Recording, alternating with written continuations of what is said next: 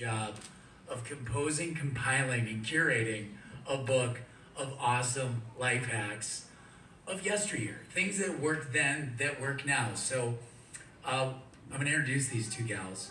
One of them is a tarot advisor. One of them is a cat humorist. One of them graduated from the School of Rock. Which one's that? You can guess. You'll figure it out by the end of our party here, our hour-long ordeal, the celebration of this amazing book. And one of them, if not both of them, well, no, life coach and both writers. Ladies and gentlemen, Susie Shubert, Angie Bailey. Can we talk about how this book came to be? Because it's like 3 years in the making. Yes, we can. I'm going to give you the mic, Ange. Thank you. Well, I am a big Gen X pop culture nerd, so I love writing humor about cats and Gen X. And so I wanted to do something that was from my childhood because I love Little House on the Prairie. I loved, all those shows that we grew up with. It was just sort of, I don't know, there's a nostalgia to it that's a comfort. And so Susie and I decided we wanted to do something together. And so we signed on together, and she's a life coach, and I'm a humor writer. And so we came up with a book where we go back and take lessons, mostly from the TV show. There are quite a few book references as well. But for us, the nostalgia came from the TV show. And we started writing it during COVID.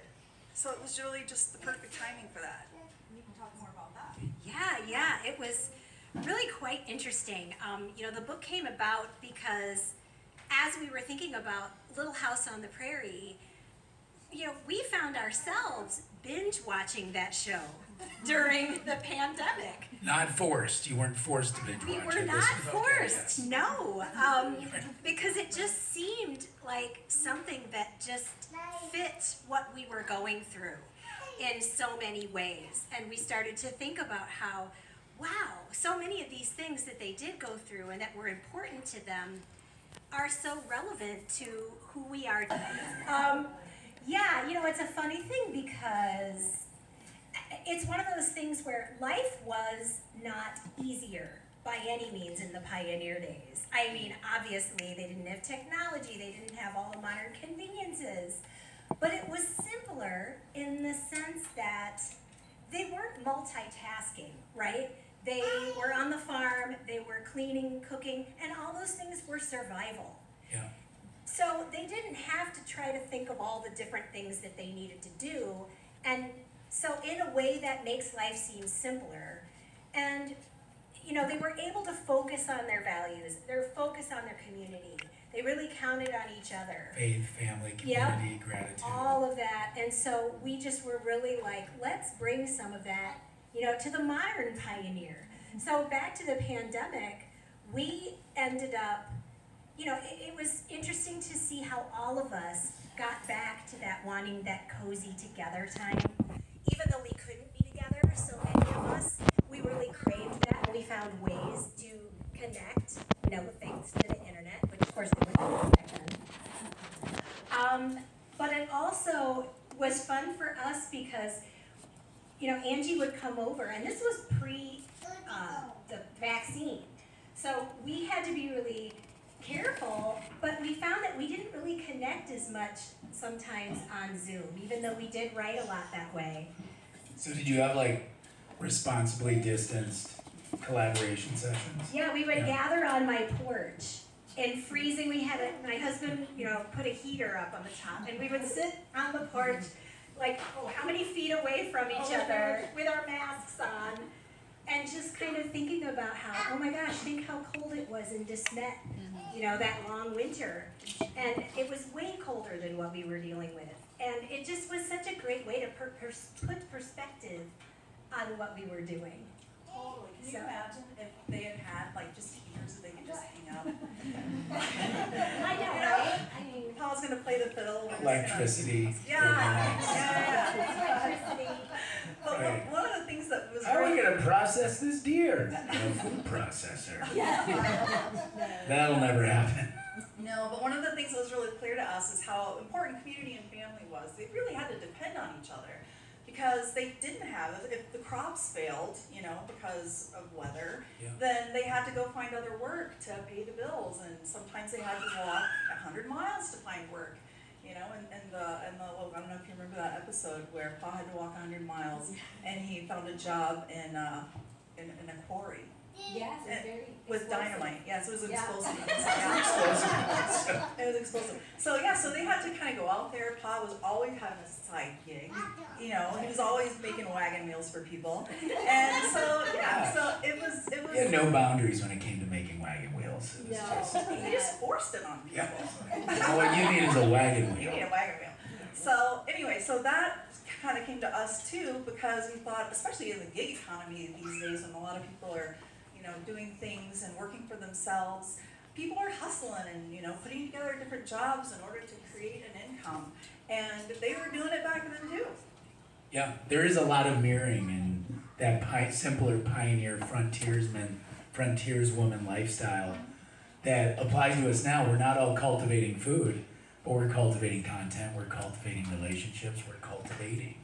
And that's something that never ends. And so I think that's what's really cool about this book and how that mirror is there. Yeah. Thanks, yeah. And you know, a lot of people may be like, well, there's not as much of the Laura Ingalls Wilder's books in this as there is the TV show. And I think for us, the TV show, we both read the books, and we reread the books when we were writing this, and that was really fun to go back as adults and read those books again. But I think for us, we felt such an attachment to that show. I think people that didn't go through the Gen X generation maybe forget how we were such latchkey kids. So our parents were working, and what were we doing? We were watching things like The Brady Bunch, Little House on the Prairie, and just connecting. Those families felt like our families. And so for us, writing this book, that's really what we glommed onto a lot. And plus, I mean, come on, you can't help but laugh at Pa's glistening chest, you know, the tears, and the punching with Mary and Laura, like punching out Nellie and all of that stuff. I mean, It was beautiful melodrama. So much drama. So much drama. Yeah. And funny parts too. But I don't know, do you want to share a part of your favorite part of the book? Yeah, what's your favorite hack? oh, Yeah. hacks. Boy. A couple of life hackers up here. Yeah. Well, the hacks are a real mix of practical hacks and also more emotional kind of hacks. So I'd say one of my favorite practical hacks, I guess this is kind of emotional too, but it's a lot of times when we do our tasks, whether it's work or cleaning, cooking, whatever we're doing, we get in this mindset that we have to do this. We have to get this done. Even we have to go to work every day. And if we stop and really think about it, those things are a choice. We have a choice. Now, even the Ingalls had a choice. They could have not worked. They could have not farmed. They wouldn't have survived. But that was their choice to do what they needed to do. Pa's choice to, you know, take these jobs, and they would go, he and his friends would walk for miles until they found work. A lot of times they'd stop and they'd say, no, there's no work for you. They'd have to keep going until they found something. That was his choice. He wasn't gonna sit around and wait for something to come to him. And we can be like that too. We can remember that when we get up and go to work, when we're grumpy and we're tired, it's a choice we're making. Because you know what? If we want to, we could live on the road, you know, eating questionable mushrooms, camping, you know, relying on people to just like give us food if we asked for it. I mean, people do that. Yeah. And so people love That's that a life life. choice. It's a life choice. So I like just being reminded that I think it just makes you feel more in control of your life when you realize that everything we do is a choice. Do you have a favorite practical hack, Angie? I do. I'm sure you can all sort of picture yourself maybe at a gathering, or you're at work, or you're, you know, somewhere in a group of people, and you just want to get out of there. You know, and you know, sometimes maybe you have a signal with your partner, you know, this means we just need to make up a story and get out of there. And so one of our chapters is about hacking your relationships. And so we talk a lot about communication there and how you can bond more with your partner.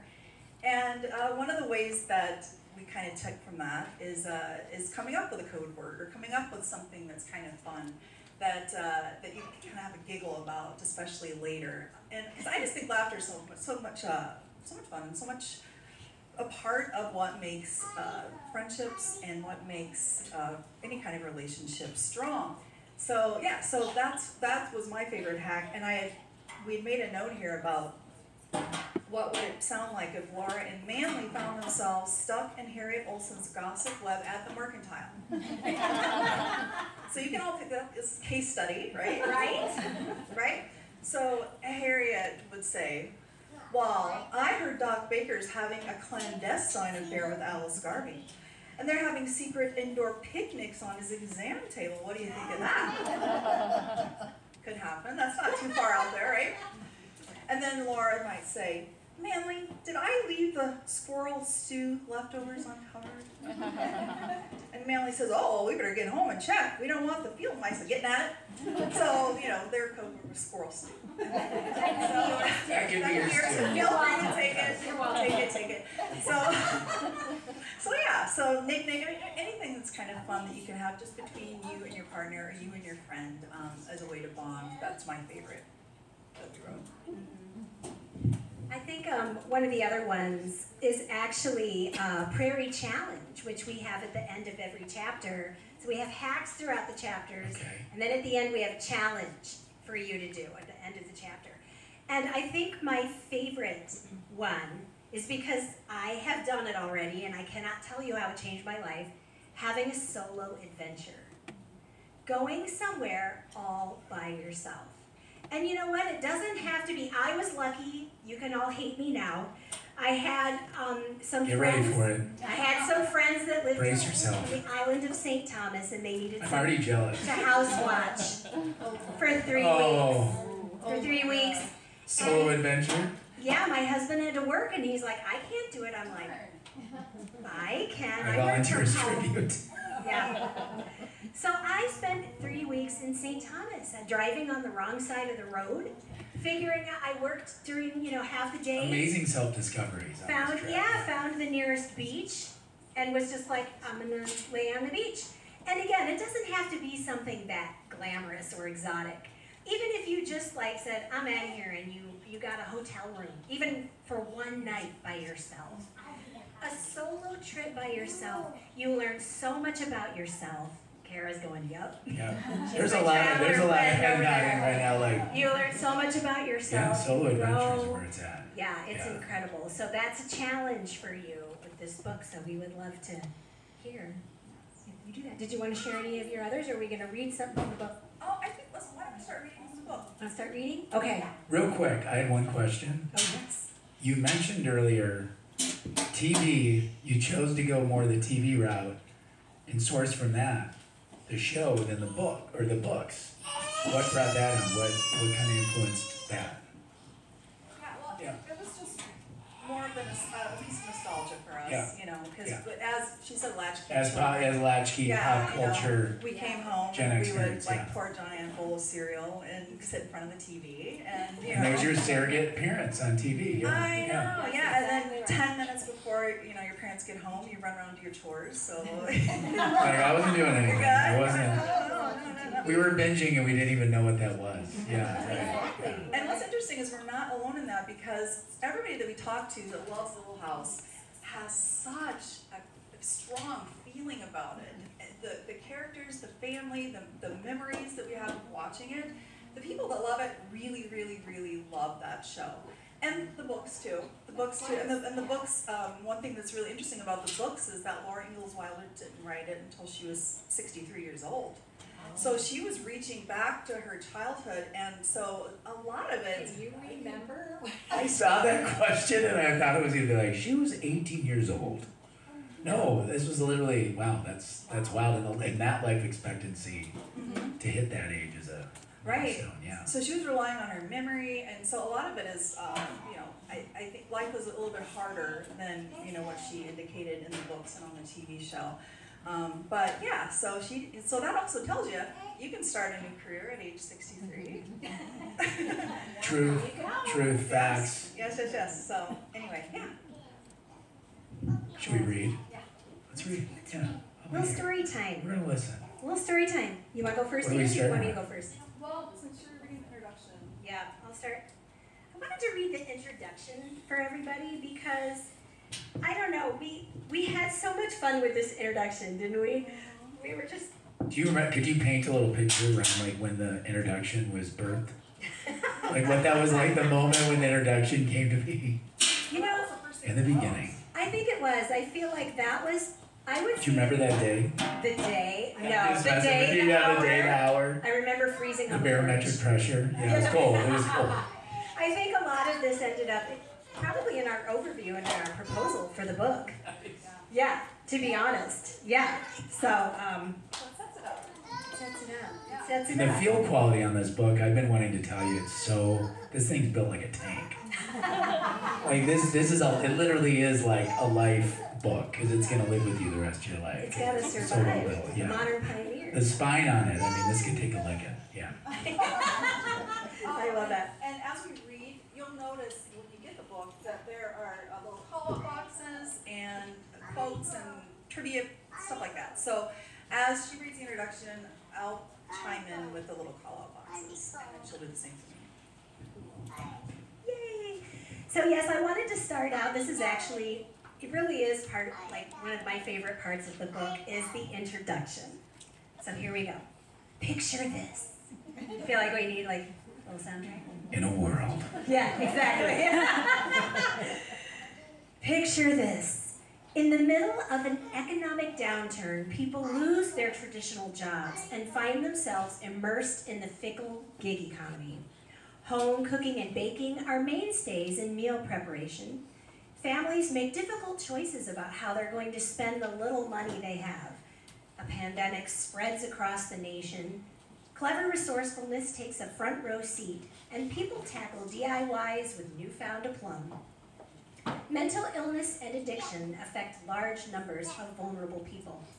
Individuals find comfort and love in unconventional family structures. Environmental disasters destroy lives, homes, and businesses. People seek ways to live sustainably. People of color experience racism at the hands of law enforcement. Protests and unrest mount in the face of increasing inequity. Bullying and mobbing ruin lives and social standing. Arts, crafts, and creative games become more prominent as people spend more time at home.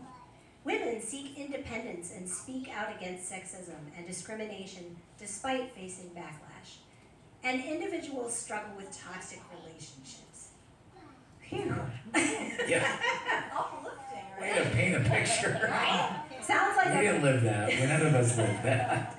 Sounds like a pretty accurate description of what we've Very been much so. collectively living through, right, during the Yeah. pandemic?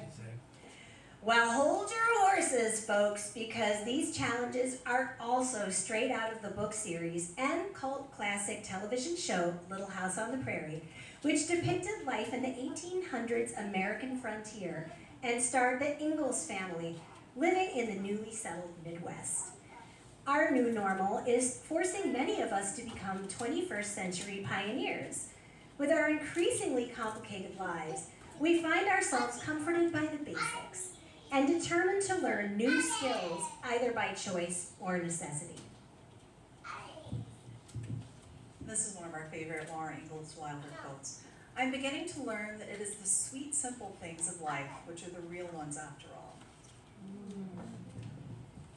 As young Gen X kids, we devoured the biographical series of books that began with The Little House in the Big Woods, still popular among youngsters today, and were hooked on the television series that made those stories and so much more come to life. Entire families sat in their living rooms or wood-paneled basements, shacking up with the Ingalls family every Monday or Wednesday night for almost 10 years in the 1970s and 80s. We worried when Pa's crops got destroyed in a hailstorm. We cried and had nightmares when Mary went blind.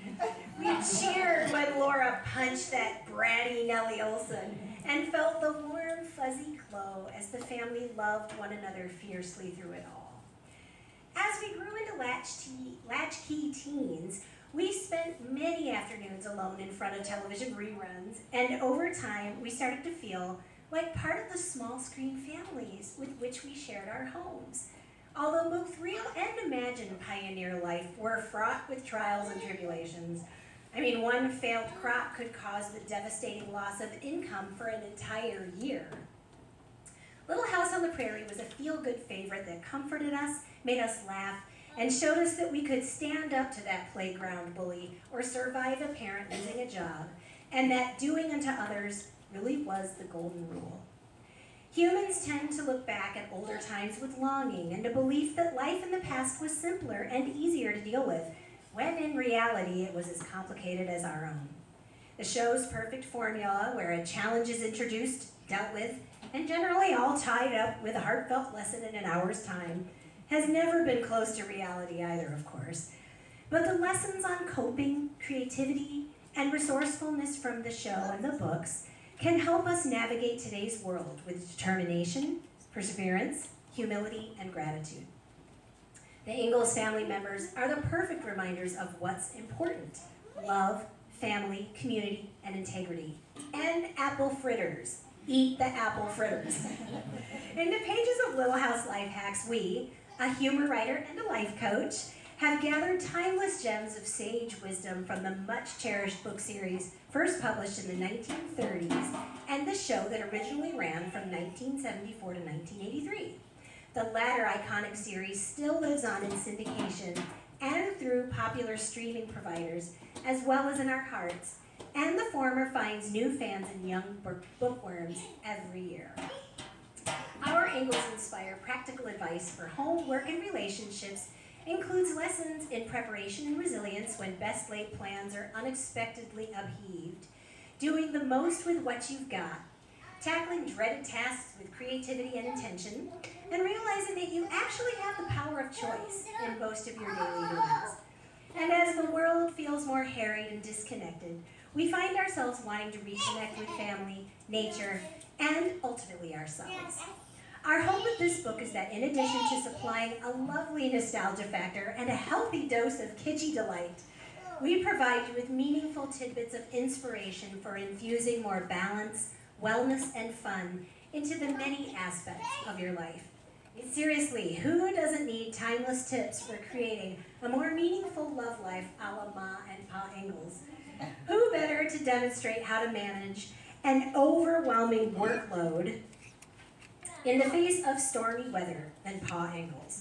Who couldn't use fresh angles for maneuvering Nellie Olson-style relationships while keeping your cool, maintaining integrity, and not stress-eating an entire sleeve of Thin Mints? Like the pioneers experienced, life often throws a raging river in our path that threatens to slow us down or change our course. But armed with wisdom, tenacity, and a strong will, we can get through it and are often pleasantly surprised at the newfound opportunities that the obstacle has opened for us.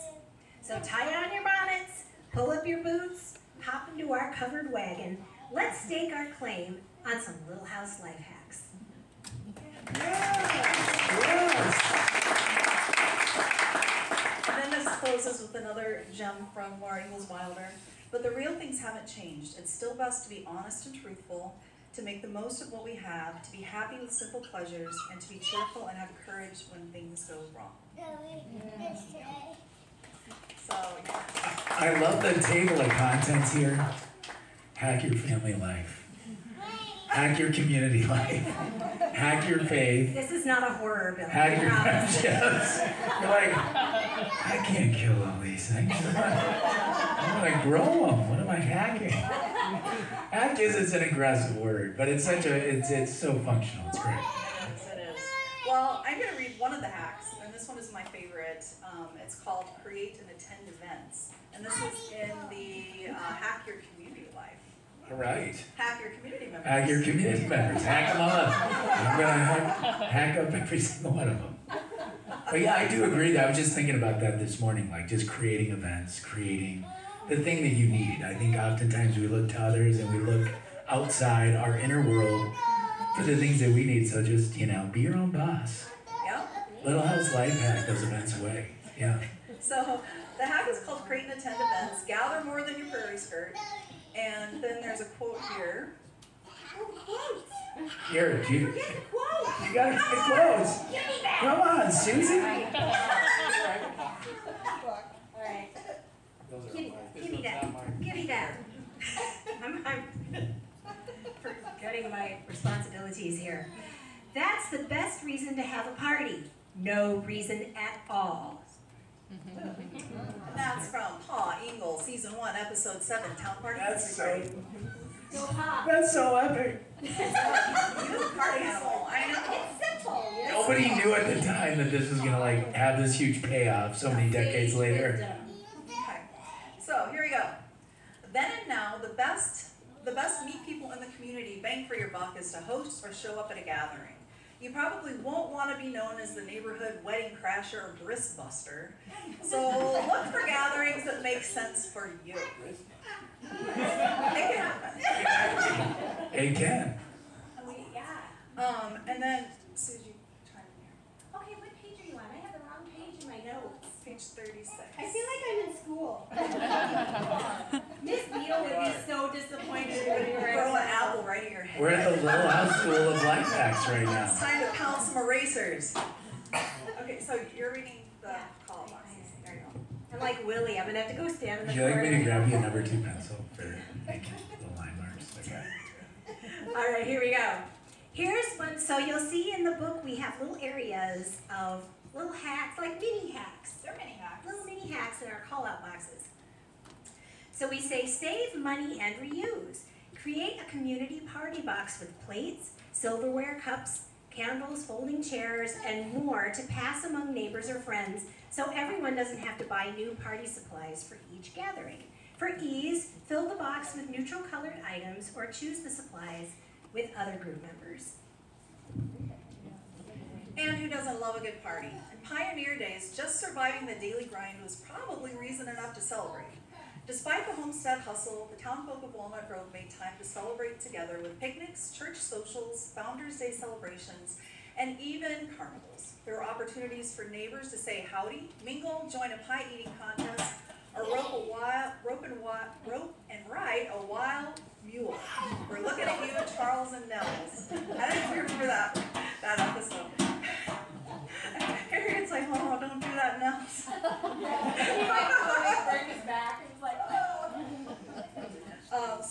And then there's another call. No, you still have another paragraph. Taking a work break and coming together to socialize and I have want fun. to jump in and read too. And have fun, taking a work break and coming together to socialize and have fun, help the community get to know one another outside of a quick hello at the mercantile, or organizing a rescue party to save kids from a runaway caboose. Do you remember that episode? Runaway caboose. You can read this one if you want. You don't want to be left out here. Read the read this one? Yeah. Okay, so during the Founders Day Festival in Walnut Grove, the aging logger, Bull of the Woods, challenged Pa in the logging competition. You remember that, right? I don't see that. Oh, darn it. So Pa, you know, he could easily won with his build, with his stature, but instead he chose to let the bull keep his pride. Good community members look out for one another and don't try to embarrass them. And kindness is the better option. Spite is a violent thing. And it is. For parties, Tell me. replace your ice with frozen berries, grapes, or citrus fruit wedges. Oh, we're all doing that already, right? We're all Right? doing it, yeah. Your guest drinks will look festive and stay cold and refreshing. Refreshing. This is really random. I was watching cow videos on Instagram, and they were feeding fruit popsicles to the cows, and they loved it. And I was like, so do we. You know that too? I love it. Random. That's an extra hack for you. Yeah, spend an hour doom scrolling cow videos and it's hashtag the more you know, random stuff, sorry. Alright, spending time with others you like is beneficial for your physical and mental well-being. When you feel more connected, you have lower rates of anxiety and depression and higher self-esteem, and you tend to feel more empathetic towards others. No wonder Pa rarely suffered from anything more than a milling wheel injury and farming mishap. In general, Pa was the heart of Walnut Grove, and connecting with others was his specialty. Human conduit. Yes, we wanted to say warming cockles was his specialty, but the editors took That's the cologne I'm wearing right now. Warming cockles, yeah. That's right, yeah. I got it at Target. At Target. Oh my gosh. So maybe you'd rather take on something slightly low-key. So how about inviting a few people over for a game night combined with a wine tasting? Cover the wine bottle labels and have a blind taste test, along with a vote. The winner gets a fancy bottle of vino to take home. We think Mr. Edwards would have been down with this idea, only he'd replace wine with moonshine. Please note, we do not endorse this substitution. But you can. Right. If you'd like. We filled the wine bottles with isopropyl alcohol. You all have 4 hours to live. We're looking. The prospect of entertaining neighbors in your home might feel intimidating. You've got the morning's dirty breakfast pans on the stove, and you know there's dog hair, cat hair everywhere. What do? Anglican priest Jack Kling coined the modern term scruffy hospitality. Has anyone heard of that? Yeah. Scruffy hospitality.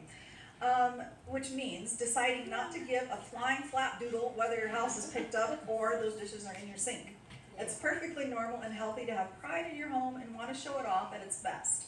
But if your high personal standards keep you from enjoying your house with others, you're missing out. After all, the people in your house are what makes it a home. Chances are, if your guests see some dishes on your counter, they're feeling relieved that they're not the only ones who put up household chores. I know that's me all the time, I know. You can even make All you modern minimalists out there, just chill. Just relax. Bring some tchotchkes and knickknacks back into your house. So you feel better.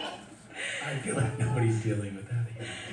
Okay, you can even make it easy on yourself and call for a potluck. Better yet, invite guests to bring musical instruments and call it a full-fledged hootenanny. Love that. Who likes a good hootenanny? Yeah. Hello. Jody's good at hootenannies. Yeah. Originally known as rummage sales, garage or yard sales became a neighborhood event in the 50s and 60s. They were the result of increased advertising and affluence when people were accumulating more stuff than they could use. Oops. We just had a huge neighborhood garage. Barbecues, holiday get-togethers, farmers markets, garage sales, and block parties are just a sampling of the possible community smorgasbord options. Maybe your neighborhood garage sale results in selling your junk just to spend that money on somebody else's. But remember that it's also another opportunity to check in on Marge's elderly pet iguana, or ask little Billy how he did at the science fair. And that woman down the street who bought that repeat deck of tarot card you received as a gift, suddenly they realized that she's into the woo-woo just like you. How lucky are you to have a variety of opportunities to keep connected and celebrate with one another. Just pick a day and drum up some togetherness. And then this ends with Unpack the Hack. At the end of every chapter, there's an Unpack the Hack, which is sort of more involved than just, make some ice cubes. So this one is, invite your guests to create a collaborative playlist for your next party. On the invitation, ask them to drop their song choices into your social media DMs or text or email them to you. Be clear if you're looking for a specific theme or genre to match your party's tone. It might be a little jarring to hear Guns N' Roses at your intimate dinner party. But maybe that jangles your chain and so you do you. Caroline Ingalls swears by the Fiddle Heavy playlist, but she's sleeping with the band. Start a gourmet dinner club. Even if gourmet turns into an excuse to drink some two-buck chip, Charles's favorite wine, and laugh together, this is a great way to make a regular date night with your friends and neighbors. Have the host plan the meal and assign each person a dish, or wing it, literally by ordering pizza and wings, and call it good. Take a cue from Little House Schoolhouse and let the kids in the neighborhood create a play. On Performance Day, everyone can get together, enjoy the creativity and fun, collect cash or non-perishable items, and donate them to a charity drive for your local shelter. So that's just a little sampling of the kinds of things that you find in this book. And there's 10 chapters, and each one of them is dedicated to a different part of your life, like relationships or work or The pillars of life. the pillars of life. Yes, exactly. So it's, as you can tell, it's a great gift book too. Yeah, very much. Yes, yes, yes. Yeah, there's a lot of novelty. It's functional. It's humorous. You know what happens when you pair a practical, vivacious, humorous. There's more words. I'm not going to use those words. But yeah, anyway, I was like, what? You get a book it's functional and humorous. That's it's right. great. Yeah. Yeah. It's amazing. It tastes good too. Yeah.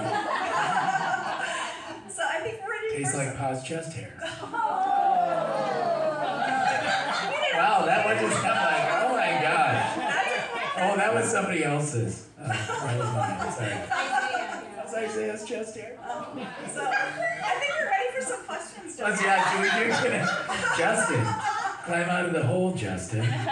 All right, we're gonna do some trivia. We've got some giveaways. You guys want to maybe answer some questions? Well, actually, Or we've what got. do you- Does anybody have any questions? Oh, we're gonna do. Oh, I thought we were going right into trivia.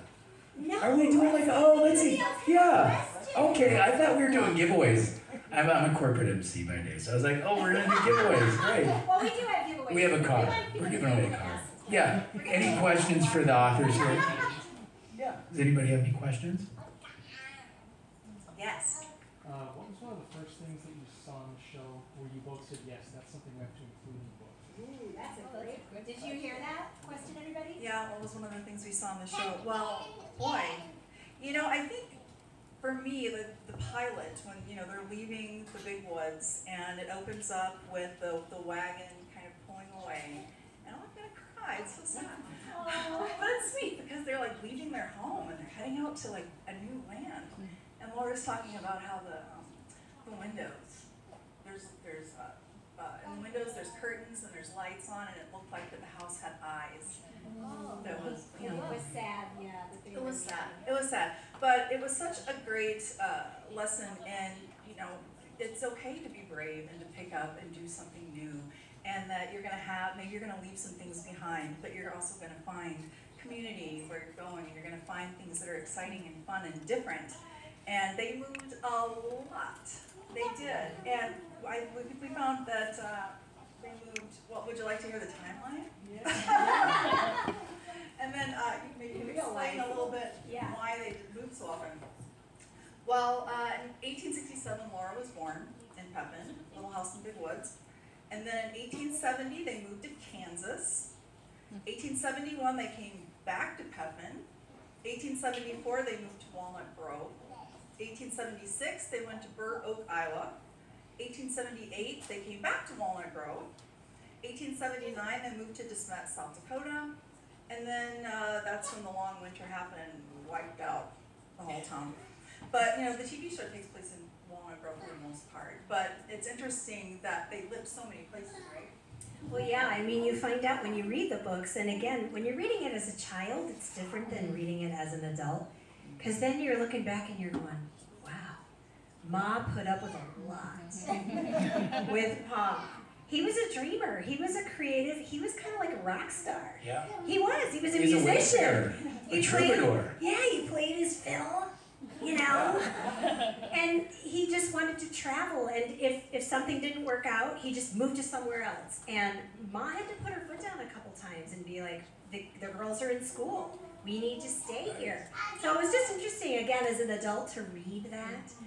I think another thing to answer your question, we both love the Christmas at Plum Creek episode so much. I feel like that's a lot of people's favorite episodes. It's right in the first season, and so they're having their first Christmas on the prairie, and just it's so sweet how they're all finagling who's gonna get Ma, what, or Pa, and all of those things.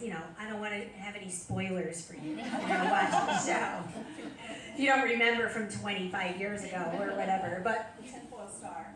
yeah, the tinfoil star. We don't want to give our trivias away. All right. Okay. So who said you didn't hear that? Keep that in your back There's pocket. no tinfoil star. Any other questions? Did you go to Pepin to see the original? We have not been to Pepin. We went been to Walnut Grove and spent some time there a few times, and the Laura Ingalls Wilder Museum in Pepin. Is that in the gift shop? Yes, we spent some money at the gift shop. I think we need to bring it back. Bring it back, yeah. Bringing back the bonnet. But yeah, so Pepin has actually contacted our PR person, and they want us to come and do something there. So that's the 50th anniversary. Next year's the 50th anniversary. That's amazing. I know. Yeah, it's wild. But really, I mean, Walnut Grove's just a couple hours south of here. It's a really easy drive down 169, and I don't know. Next year is the 50th anniversary, and there's going to be a ton of cast members there. It's in July, so they're expecting a lot of people are going to be there. A great solo adventure for a lot of folks here. Solo adventure. Yeah. No, because I want to go with Angie. Double solo adventure. We're basically the same person. Twinning adventure. True. Any other questions? Yes. What were some of the things you found out about the cast members in real life that struck you, or I know there are a few things that appear in the book. That's a great do you have some favorite facts or trivia about cast members? Well, I always love finding out, I think I did know this, but, of course you forget some of these things, that Michael Landon, he wrote all the scripts. Incredible screenwriter. I mean, you think about that. He was Jewish. And that book is the TV show, and the books, but I mean the TV show was very based on the Christian faith. That was the family's faith. And, but what was great about that is I think the way that he made sure to bring a lot of different topics up, that looked at other faiths, and also the way many different people live their lives. He was really groundbreaking in that way. I mean, that's one of the things we did think about when we were writing the book. We were a little, there's some things that are kind of cringy, really cringy in the book. And it was better in the TV show, but this is still from the 70s. Some things that age well. Yeah, Laura dressing up as a Native American and things like that. But that's the way it was back then, and that's the way it was in the 70s, and we can't erase that. It's part of our history, and we can learn from it. And so, We can always do better. yeah, we can always do better. But anyway, so yeah, I think that was one of the things that I loved thinking about, how he was so good at understanding what faith was for the Ingalls, even though that wasn't his faith. But really, I mean, it's just such a great lesson to all of us. It's really all it's all the same thing. I think also in the same vein with him writing the scripts, we read a few of almost probably all of the memoirs of the cast members, and there was, I can't remember which one this was from, but he was always writing. Like he would be acting in one episode while writing the next episode. Like that's how. He didn't take a bunch of time and write episodes. He was down to the wire. Every single episode he was writing the next one. And so For 10 seasons. yeah. 9. 9. Well, yeah. There were 9 seasons. 9 seasons. 9 seasons? But ninth season is not really, I don't know, it's not my favorite. Well, let's jump the shark, by then. Jump the wagon. jump the wagon. Yes. Well, why don't we give out some swag? Some swag? Yeah. Are you ready for some swag? Are you ready for some trivia? All right, it's time to play Little House Life Hacks Trivia. We're all a little afraid now. You're like, wow, this just got really intense. Okay, I'll try not to project too much. Okay. So just to give you an idea of what we're working with here, a little motivation. So we got some buttons and some pens. That tinkles my ankles. That tinkles my ankles. Okay, this is for. I thought they were going to be much smaller. Yeah. I thought they were going to be these little 80s little pins. You're like, no. That's a super great cover. Is what that is. We're A little proud. top hat. It's a We're beret. Yeah, you can just wear it in your hair. Okay, so first question. Who was the town veterinarian? Lars Hansen or Hiram Baker? First person to raise First person, raise your hand. Kristen.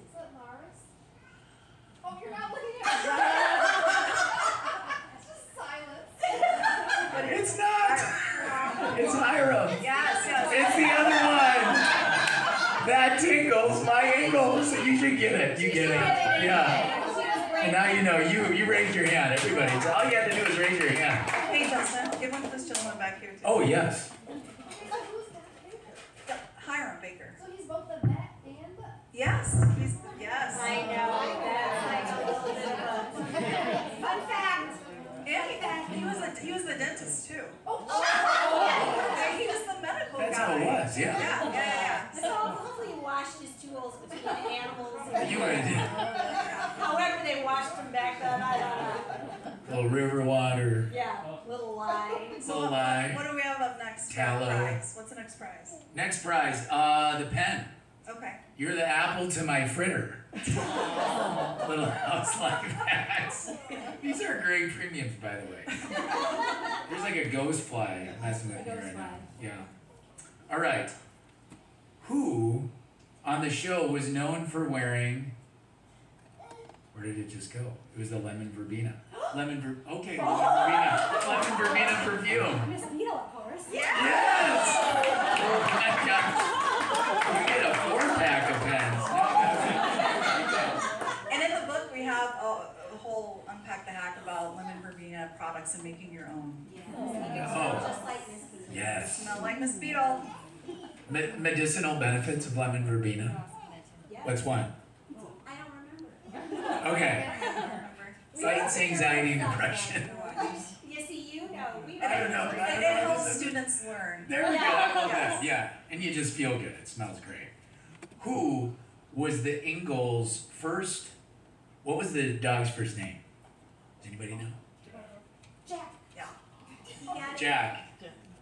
What do you have for him? A pen? Yes.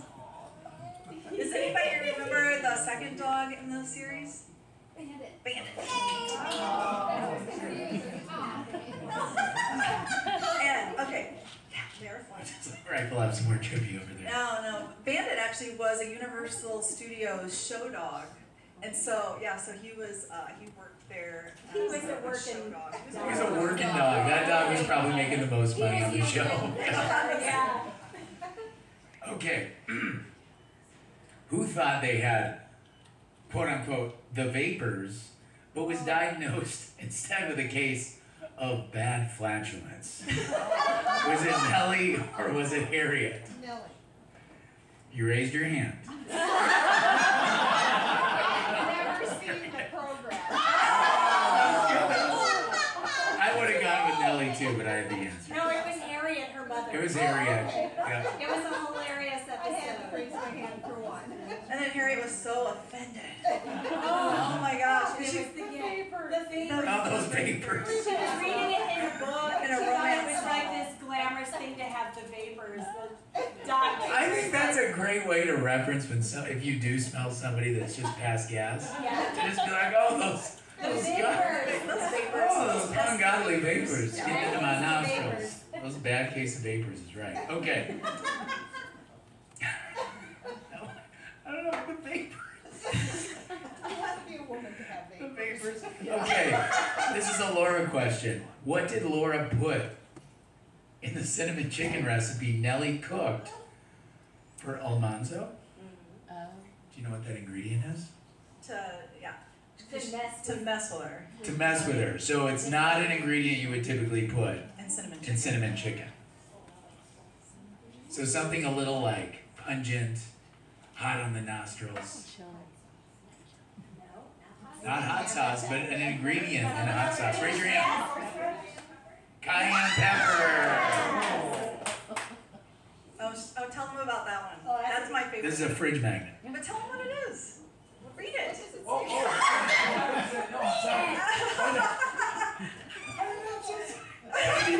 My ADHD was stop talking to me. Oh my gosh.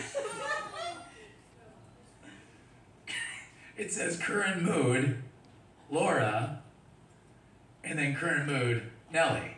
So you can let the people in your house know how you're feeling that day. That was amazing. I was like, why is it upside down like that?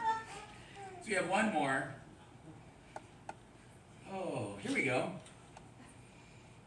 A a quote. Who said it? Who said, I drink. I can't find whiskey. I drink cough remedies. I drink. Isaiah or Albert? Raise your hand.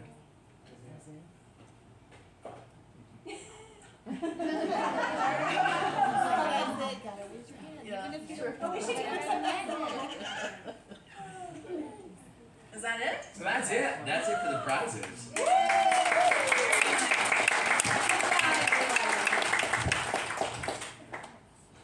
So we're gonna wrap it up. Wrap it up. But first, Oh, it went so fast. Do we want to talk about Yes, the potato? we have the final prize. The final prize, one prize that ruled them all. The greatest prize, a Yukon Gold.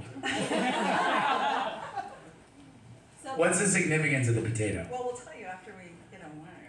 We gotta get a winner. So, Okay, how are we going to do this? everybody reach under the lip Oh, of your yes. chair, and whoever has a sticker under there gets the potato. Gets It's not quite Willy Wonka's Chocolate in the Factory. front of your chair. You get to go to Dr. Hopefully there's not Yukon's any potato ADC farm. gum. Oh my God. We have a winner. And it's a Nelly sticker. And is it this potato And right they here? get that potato. That you get this potato. And we'll tell you why. Here's your So, potato. other than, you know, they ate a lot of potatoes. Potatoes were also used to warm their hands. They would heat them up and then put them in their pockets when they were walking through the cold Minnesota or South Dakota or or Iowa. Not California, where the show was filmed, where you could see green trees behind the fake snow. Yeah, so I'm not sure if that potato will last long enough into the winter for you to warm it up. Right. You can maybe put it We're in the challenging freezer you to and then survive a Minnesota winter with that one just potato. that one potato. We're going to fight off scurvy. And the thermodynamics will And keep you make alive. vodka or moonshine out of it. There we go, yes. You can also distill it down. That's not in the book though. That's an off the book hack. Off the book. Yeah. That's too hot for the book hack. Yeah. Yeah. Yeah, that got cut. That's the director's cut. That's for the Red Band book. Yeah. Yeah. We have a question. All right, what's your question? We don't have the book yet. Well, Yeah, we're gonna wrap it up right now. Justin got all the information. there's all this information right here. Information. So we're gonna wrap things up now. Do you want to hang out a little bit, maybe get a book signed? You're gonna be up front doing a book signing. We've got a stack of books right up there. Yeah. Thanks for joining us. Where do we watch these? We're older than this. What's the best streaming platform or network to catch episodes? Amazon Prime. Oh, It's on I'm very interested now. My sisters watched it, but they're 5 and 6 years old. Yeah. I watched the monkeys. That's a good one too. And then we're also going to be continuing things beyond this point at Malcolm Yards. If anybody wants to If join anybody us. would like to join. Yeah, Yeah. we wanted to take the party. If anybody wants to hang out and have a drink with us and some food, we're gonna head over to Malcolm Yards. Sure it'd be easy to find, but I will give you the address. It's 501 30th Avenue South. Right over in Prospect Park. Surly's over there. It's another landmark. Yeah. Yes, and you should have each gotten a little bookmark on your. Oh yeah. Yep. On the seats. Those are actually bookmarks, even though they look like business cards. Yeah, they're tiny little bookmarks on the back of our social media handles. So if you'd like to follow us on social media, then there you go. We're there. And remember these are great gifts, and signed books make great gifts. We're getting close to that season. It's Yeah. weirdly not that far from gift buying things, and this is a great little book to. The Christmas decorations are already out at Costco. So Right? I know. they don't wait. They just skipped Halloween there, but that's another day, another conversation. Thank you so much for joining us one more time. Our amazing authors. Little House Life Hacks now available. Quinn Yeah. for being here with us tonight and making this so much fun. And really a big thank you to all of you who Yes. have supported us. I mean, so many friends out there and family. And I want to say thank you to Angie. Now I'm going to cry. We have been friends for over 25 years. We met when our girls were taking a dance class. There's one of the girls. She's not in a tutu anymore. We were both in tutus. It's like you got a college kid of a friendship. We do. Yeah. It's amazing. Yeah, and yeah, we were fast friends right away. And we kind of, you know how things go. We moved away from each other. We got back together. And I have to say, our working relationship has been like a dream. You know, I'm sure a lot of people wonder, well, how do two people write one book? And with Angie, it was so easy. Oh, back at you. It was really fun. It was 3 years, but it was really fun. And we just passed chapters back and forth to each other. And Yeah, one of us would kind of start a chapter, then we'd pass it to the next person, they would add, and then we would kind of go through and hack at the chapters.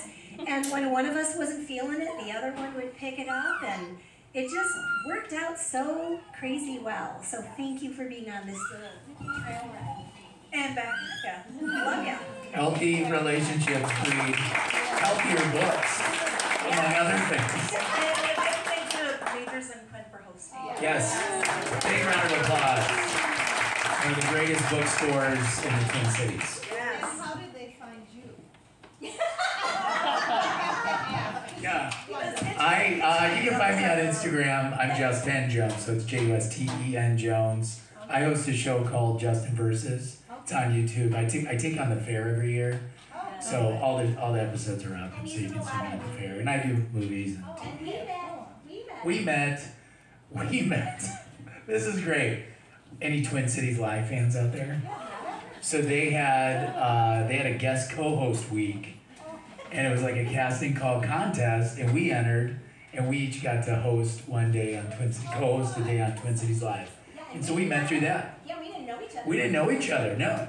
And then I was in a horror movie called The Control Group with Brad Dourif, Billy Bibbit from One Flew Over the Cuckoo's Nest, and Grima Wormtongue from Lord of the Rings. From Lord of the Rings. And you were there, and that was just like, boom, you showed up, and I was like, wow, this is so supportive and amazing. And then that's just the lid off the friendship, just went boom. It's a Yeah. great combination. It was fun. We had coffee not too long ago, and Angie and I met formally for the first time, and I was like, oh my gosh, am I Gen X? I know I'm an elder millennial, but I feel way more Gen X. Elder millennial. Anyway, it's been a pleasure. Thank you.